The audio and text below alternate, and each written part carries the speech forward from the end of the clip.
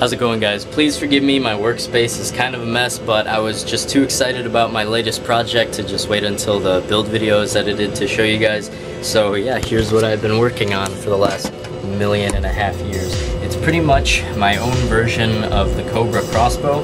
It's got a really cool cocking mechanism, except it's a lot simpler than the Cobra Crossbow. Instead of that like weird thing where you have to like crack the gun in half, instead you just pull this thing back. It's a little sticky because I just painted it, but yeah, that's how you cock it. I don't really have a real arrow, I'm just shooting this little dowel out of it, but you load it just like the Cobra. Here, I'll give you a better view.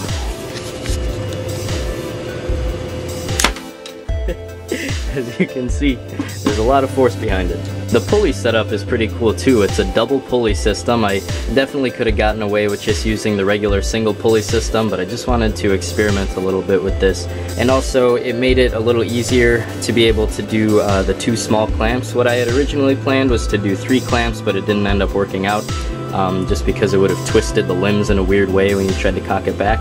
But overall, I think this turned out really cool. The locking mechanism works by when you pull the string back, it pushes back on this thing, and then that locks it in place, and then having the spring lower than the actual locking mechanism makes sure that the string hits the back of the bolt every time you fire it. The cocking mechanism is even simpler. It's just these 2 hooks running all the way around here.